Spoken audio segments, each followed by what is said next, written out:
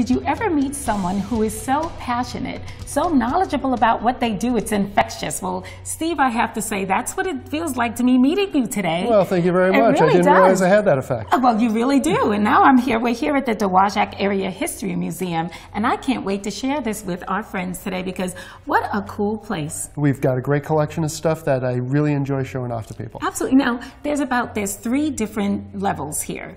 Tell us a little bit about what's on each level. All right. Well, this ground floor that we're on right now is dedicated to the industry of Dowagiac. As you can see, we've got some big, heavy iron things behind us. So it's all about the industry of Dowagiac. We had the Round Oak Stove Company, we had the Head and Tackle Company, and a lot of different industries here in town. On the second floor, we've got kind of a little thorough telling of the Dowagiac story from 1848 to present. Everything from the railroad coming through to the orphan train, and even Miss Dowagiac, who became Miss Michigan. I saw her dress. I can't wait to you guys see that, by the way. The downstairs level has some other interesting stories of the people from our area, including the Potawatomi Indians, and the kind of an exhibit that I call Small Town, Big World, Locals Who Made History. So it's about people who went out into the big world and made a difference in the world. Very nice. Now, history is always evolving, and this place has evolved because you guys were at Michigan College, right? And you were there for a number of years, but you've been here at this location about... We opened here in 2013, so I think that equals 4, right? Yeah, I think it's 4. Yeah, good. We know how to do math early in the morning here. But this is the Round Oak. Yes. One of the biggest displays down here on the first floor. So tell us a little bit about the history behind it. So the Round Oak Stove Company, they were founded by a guy named P.D. Beckwith in 1871, and by the turn of the century, 1900, they were one of the largest stove manufacturers in America. And they are collected continent-wide, and they are just absolutely beautiful pieces of work that, the craftsmanship that went into them is really extraordinary. Right, and so what happened? Because they're kind of not around today. So what ended up happening? They aren't around today. So they were a huge company. They really dominated Dowagiac's landscape for about 70 years. And then in 1947, shortly after World War II, they had trouble transitioning back to civilian production and kind of phased out. Right, but they're so intricate. I mean, I don't know if you could get a real good close-up. So you have the oldest one, which is on that end, and Kelsey will get a shot of that. And this one here is this the last one that was made? No, that's just the most beautiful one. That is the most beautiful. You know what it kind of reminded me of, can I say? So when I looked at it, it reminded me of the Wizard of Oz. I don't know why, but it just had this effect that said, like, I am the wizard, like in the city. It looks like it could belong in Oz's castle. It sure does. It sure does. Well, you have a lot of other things, not in Oz's castle, but we're going to head on down, because I saw this wigwam down there. I think it's so cool. I can't wait till you guys see it. It's a great piece of work. So many cool things to see, but this really caught my eye when I came down here. When was this added to the museum? We added this, it was the summer after we opened up. Had Mike Zimmerman, who came down and he actually harvested all this bark for this tree, harvested the saplings, and had a couple of helpers, Kyle Malott and Jason Alville, who constructed it for us here at the museum. They're members of the Pokagon Band of Potawatomi.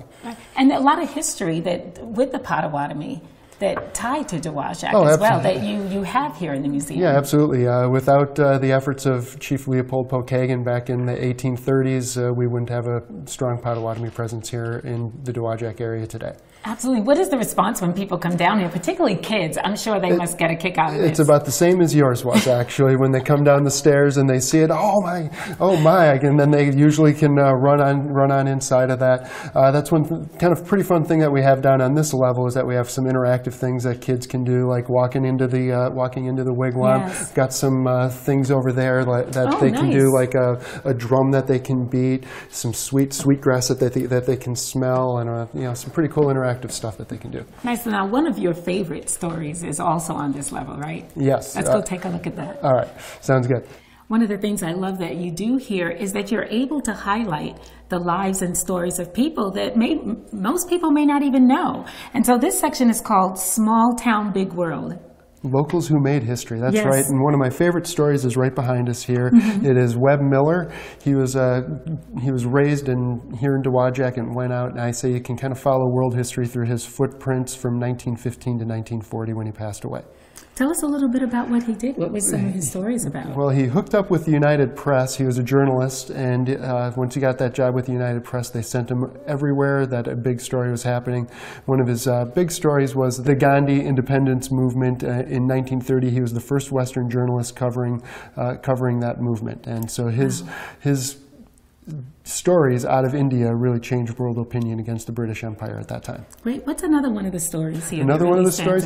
Well, we've got a pretty cool thing back here, and that is an actual letter that he wrote from the Hindenburg. He was on the first transatlantic flight of the Hindenburg in 1936, so we actually have a letter that he wrote from the Hindenburg, which is pretty rare. That is really... Now, what are some of the reactions of people when they come through here, especially in this section? Are they really surprised to see like the local heroes that have lived here in Dowagiac? You know, I hear a lot of people when they're walking out saying, I didn't realize that there were so many people from our little community here who went out and did some big things like that. Made a big difference in their community and abroad as well. Yes. So there's one section that I saw that we have to share it with our friends, and it's the Underground Railroad. Well, the Underground Railroad was a big story here, and it was very active here in Cass County, the Quaker settlement down by Vandalia. They say that about 1,500 runaway slaves came through Cass County on their way seeking freedom, and so we kind of try and highlight some of that history here at the museum. Can we take a quick look at it? We sure can. Come on. You know, this is one of the spots where we can't really show any artifacts because they operated in secrecy. They didn't take photographs with the runaway slaves as they were coming through. So we don't have any artifacts, but we try and do it kind of in a little fun way with an interactive in here. Can we show us? Can you show us real quick? I don't know if we want to give away our secrets. Oh, no, you know what? You are so right, Steve. You guys have to come and see it for yourself and try and see what that little secret is. This room, we actually do have a hidden room in this spot, and it's up to the visitors to find it. Yeah, I love that. I love it. You know, this was wonderful. Really had a great time coming here and experience everything. So thank you so much for the tour. Well, thank you very much for coming out. So what are your hours and days? All right, we're open Tuesday through Friday, 10 o'clock until 5 o'clock, and Saturdays 10 to 2. Okay, and what is the website where people can get in touch with you? The website, www.dowagiacmuseum.info. All right, well, Steve, thank you so much. And if you want any more information, you can always go on to experiencemichiana.org. Thank you so much. Thank you. No, I'm not going to show them. They got to come. I had so much fun at that museum. You know what I love? There's so much great history here in the Michiana area. In Dowagiac. In Dowagiac, right? Say it again? No, I'm not saying it again. I'm so bad. Dowagiac, yay. New York. I know. It's a New York thing. Gosh. Right? That part of Dowagiac. Dowagiac. I can't help it. I'm really sorry. I'm really sorry. But guys, what we're not sorry about is that you joined us. Thank you so much for being with us. Absolutely. And if you have any ideas, shoot them to us. Shoot them up. Let us know. Facebook. Shoot us an email. Yeah, shoot us an email. We'd love to see what you'd like to experience. There you go. Well, you ready to go? I'm ready to go. We're ready to go. There's some summer happening out there. We got to make this happen. We definitely do. Guys, have a great weekend. On to the next adventure. We'll see you next week. See you guys.